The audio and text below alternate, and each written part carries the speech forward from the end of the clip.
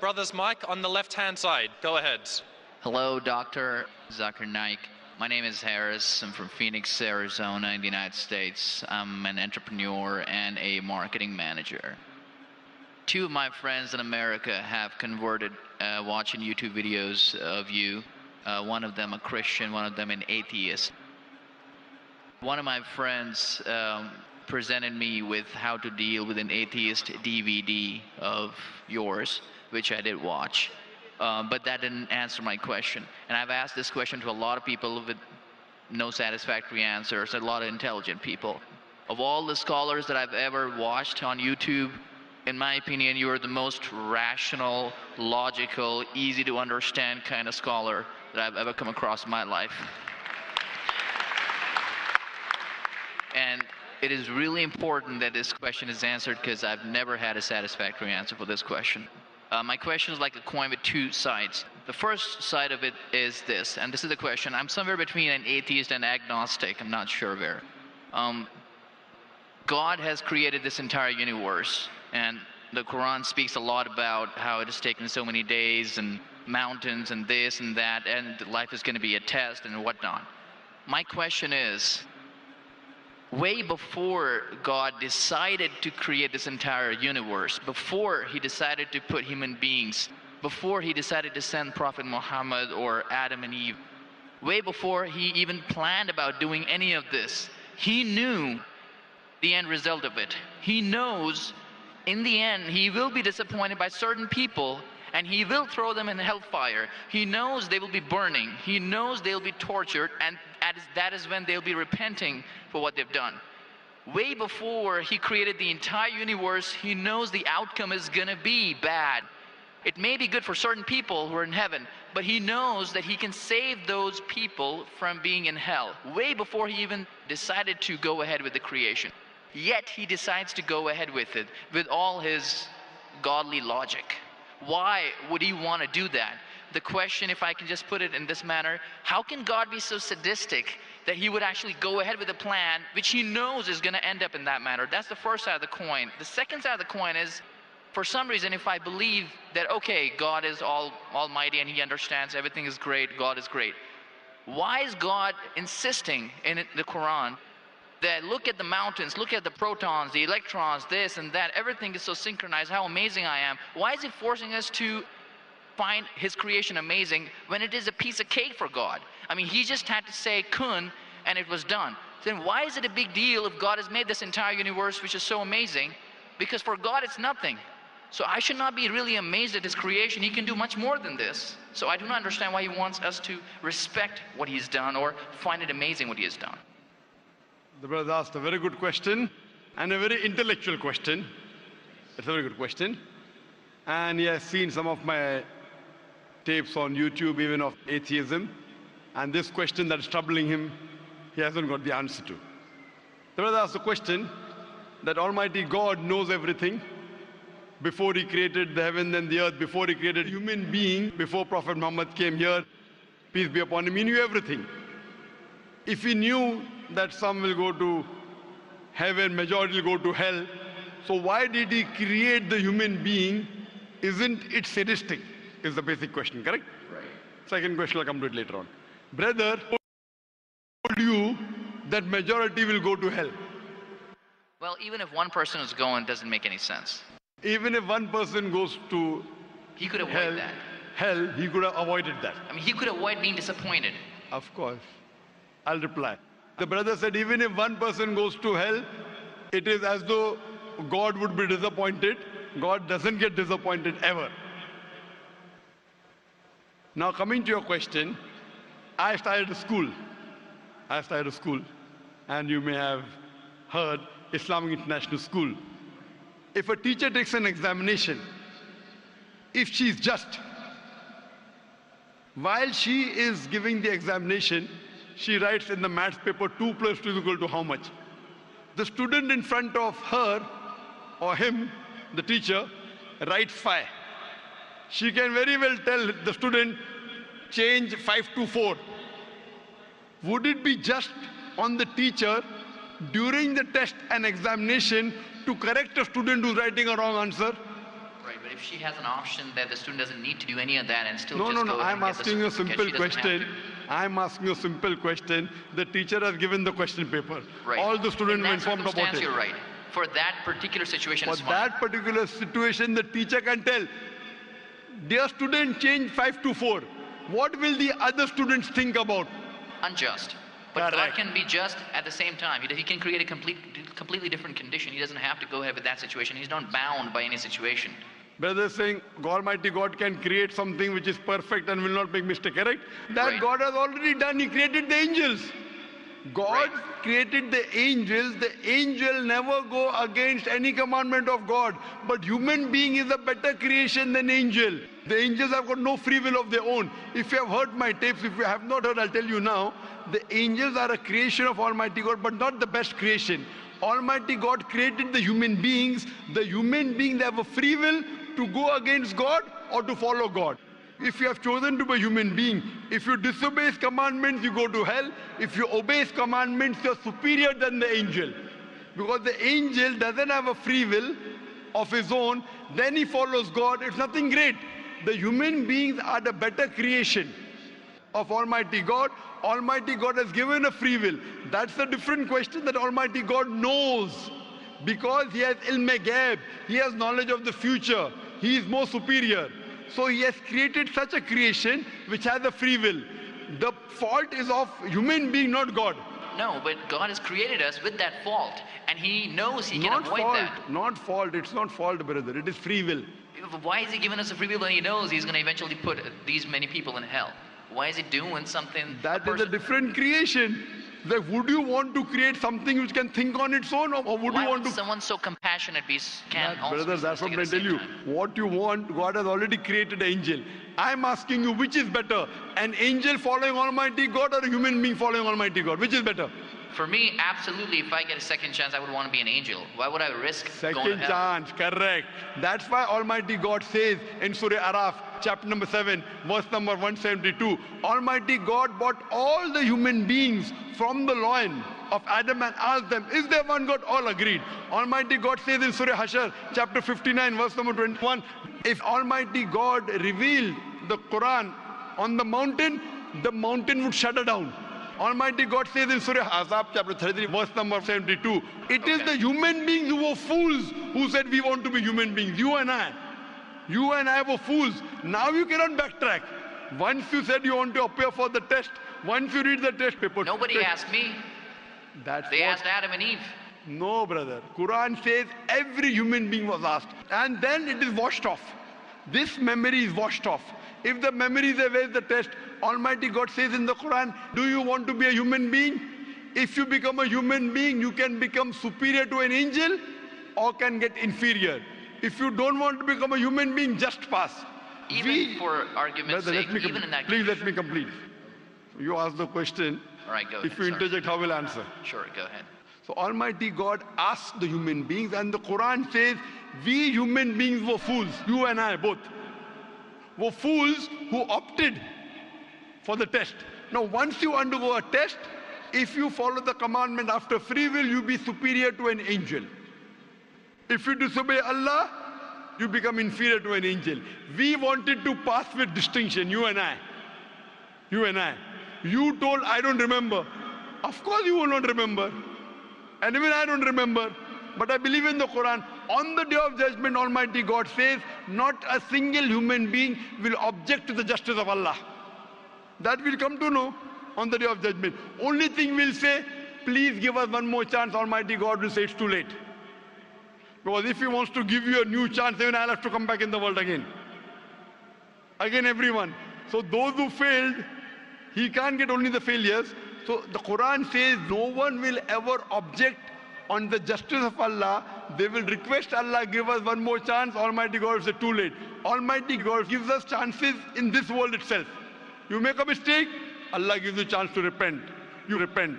Allah forgives you. Again you make a mistake. Once you die, it's only one. So as far as the first question is concerned, why did God create? Because it's a better creation. Any logical person, including you, has to agree that a person who has the free will is a better creation than a person who has no free will. Only your question you don't remember is perfectly right. when you die, when you're resurrected, that time you and I will meet. Then you will say, I remember. Even I don't remember now. But I have faith in the Quran that Quran cannot be wrong, because scientifically, if you heard my lecture, 80% of the Quran is 100% matching with science. 20% is ambiguous, neither right, neither wrong. So my logic says when 80% is 100% correct and not even 0.1% of the 20% is wrong, so my logic says even this 20% would be right. I'm a scientific person, I'm a logical person. So I believe in the statement of the Quran that we chose. If you wouldn't have chosen, you could have questioned God. Why did you make me a human being? Then God would have been at fault. But God says in the Quran, He asked. The mountains were afraid. Everything else was afraid. We human beings opted for this. But do you remember being asked? I don't remember being asked. Brother, if you heard my answer, even I don't remember. But if you remember, then where is the test? Imagine if a teacher teaches you something. Teacher teaches you something. Teacher gives you the book. The teacher has to take away the book for the test. If the teacher says, okay, take the book and answer, where is the test? Okay, but why? After the examination is over, you can go home and check or not. But even before the exam began, God knows. Brother, listen to me. After the examination is over, can you go and check home or not in the textbook? Absolutely. But during the examination, can you check? No. So now the examination is going on, brother. Once it's over, you can check. If you tell teacher, I want to see the textbook, I don't remember. No. During the examination, you cannot refer to the textbook. It will be called cheating. Correct? So once the examination is over, if you don't remember, you tell God, what is this illogical? But Quran says not a single human being will object to the justice. Let the test go over. So today, I being a scientific person, I being a logical person, based on my knowledge of science, based on my logic, when I read the other scriptures and when I read the Quran, I find Quran is the only book, only religious scripture on the face of the earth which passes this test. So therefore I, being a scientific person, being a logical person, agree, okay, fine. This statement of the Quran also has to be right. I don't remember, that's the test. If I remember, where is the test? So that answers the first part of the question. First part, that saying that God was sadist. God is not sadist. For example, I start a medical college. I want the school students to go to medical. How many students who go to school enter the medical college? Just roughly, can you guess? Few. Surely less than 5%. Less than maybe 1%. So why did you make a college where only 1% can enter? Fine. It is for selected few. So same way God made heaven, Jannah, Jannat-e-Firdaus. Everyone cannot go to Jannat-e-Firdaus. Why not? Sorry? Why not? Why can't everyone go to medical college? Because it's human capacity. If humans were capable of being able to put everyone in medical college, they would. That's the way we are made. The same way everyone cannot become a doctor. Only those who have the capacity. Same way everyone cannot go to Jannat-e-Firdaus, the high levels of paradise. We have to strive. God has given you capacity. If you don't follow His guidance, you cannot. If you follow His guidance to go to Jannah, it's very easy. If you're intelligent, it's very easy. If you're intelligent and if you're truthful to yourself. But if you're not truthful to yourself, even a non-intelligent man can go to Jannah. Only thing, you should be truthful. God has given you different options how to follow Him. Some people think they are smart. I tell them they're extra smart. If they were smart, they would see it is crystal clear in black and white that this is the word of God. You have to follow it. That's the reason Francis Bacon said, little knowledge of science makes you an atheist. In-depth knowledge of science makes you a believer in God. So I wouldn't say God is sadist. I said we were fools who opted to undergo the test. Not God. God gave you an option. What do you want to be? We chose. So we are responsible, not God. God is not a sadist. We are fools. That's what the Quran says. On the day of judgment, you will come to know, inshallah, you and I both. Inshallah, if I go to Jannah, inshallah, I'll pray to God, I'll thank God I was a good person, I choose to be a human being. If you pass that, if you fail, then we will curse our own self. Hope that answers the question. The second part? Sorry, what was the second part? That even if I believe how almighty he is, how knowledgeable he is, why is he so bent on convincing us, look at the mountains, look at the electrons, look at the protons? Right. The second part of the question was that why does Almighty God give references of the mountain that He's created this? For Him it is peanuts. So why is He talking? You know why is He saying? He's saying these peanut things, mountain, they would shudder. You human being who are superior, why don't you understand? Quran says in Surah Hashar chapter 59 verse number 21, had the Quran been revealed on the mountain would have fallen down to utter ruin. But to us human beings it makes no difference. He's giving these examples to show that these things which are so powerful, the mountains etc. which He has created, would have submitted their will. Why don't you human beings do? He's trying to give an example that we are fools. He's not trying to praise Himself. And whenever He asks us to praise Him, or when He says, for we say Allahu Akbar, God is the greatest, do you think it will change Allah? No. Whether you say 1,000 times Allahu Akbar or 1,000,000 times, He cannot become greater. He's already the greatest. The reason we say these things is because it is our human mentality, our human nature, that we follow the people who are famous, we follow the people who we praise. For example, your mother has a heart attack. There is an unknown person on the street who gives you the treatment.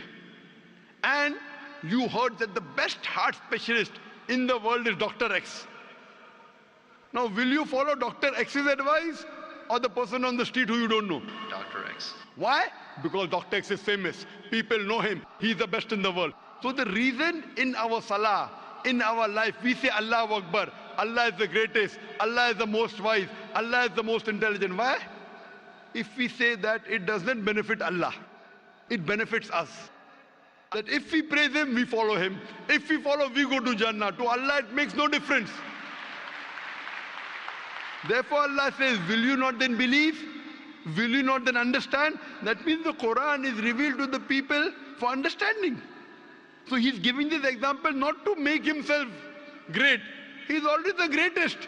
Whether you say 1,000,000 times Allah is the greatest, it will not make a difference to Allah. He's telling it to you. Allah says in the Quran, Allah does not require you, you require Him. So when we praise Him, it is human psychology that the person you praise, person you talk great about, you tend to follow His advice. By following His advice, it will benefit you, it will not benefit Him. He is already the greatest. He is already the merciful. So these are rules and regulations laid down. He is our creator. He knows our mindset. So the reason He speaks about this, then, such a best, like you are a student of science, correct? I am also a student of science. The moment I come to know, Allah mentioned these scientific facts which we came to know today, 50 years back, it increases my faith in Allah. Allah says in Surah Fusilat chapter 41 verse 53, Sanuri mayatina fil afaqi wa fi anfusihim hatta yatabayyana annahu al-haq. Soon we shall show them our signs in the furthest regions of the horizons and into their soul until it is clear to them that this is the truth. So Allah is giving these examples so that it benefits us. For Him, it makes no difference. It is benefiting us, so He is giving us a chance to follow Him so that we can go to heaven. Hope that answers the question, brother. I recognize His power, and I understand He's amazing in all that He's done. But am I expected to be amazed at His achievements at creating this universe? Because for Him, it's like a 1-second job. Correct. Right? So for Him, which is 1-second job, when He tells you not to have alcohol, if you have alcohol, sure, but am I expected to be amazed at His creation? No, see, the thing is that He is not there to prove Himself better. If you believe that for Him it is peanuts, so will a person lie? No. So if He says don't have alcohol, you will not question Him. No. Don't have pork, you will not question Him. Yeah, but I'm not amazed at His creation because for Him it's nothing. Compared to us, it's amazing. For Him, it's nothing. Right. But compared to us, a person who can create the universe, when He tells me not to have alcohol, I immediately follow. Sure, I don't mind following Him, but do I have to be amazed at His creation, as is said in the Quran? See, as you asked me the question, should I be amazed at the creation? Right.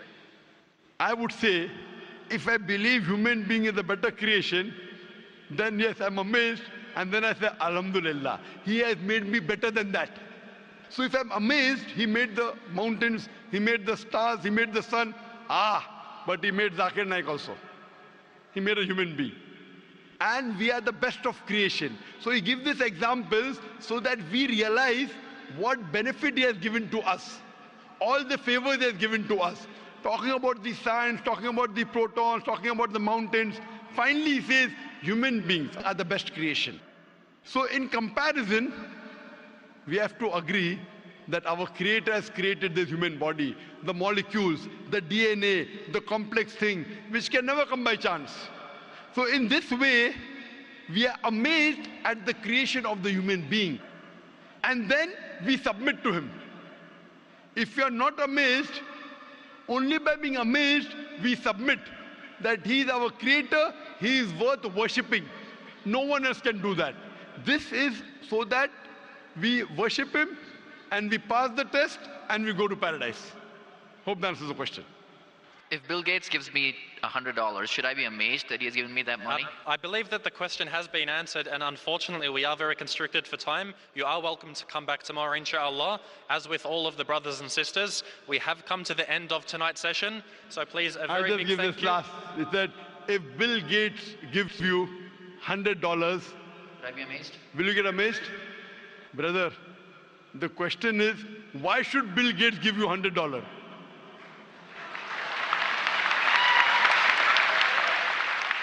If you tell me a Tom, Dick and Harry gives you $100, nothing to be amazed. Bill Gates gave me $100. It's something that he gave you. Why did he give you? Why not somebody else? Why?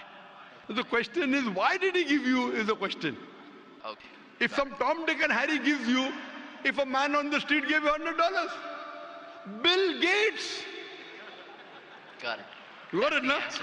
Got it. I got that. So now you're convinced, huh? Yes, absolutely. That is the answer. So inshallah, I hope that we'll come closer to Islam. So I should not be amazed at the fact that he's given me the money. I should be amazed it's him who's giving the money. Alhamdulillah.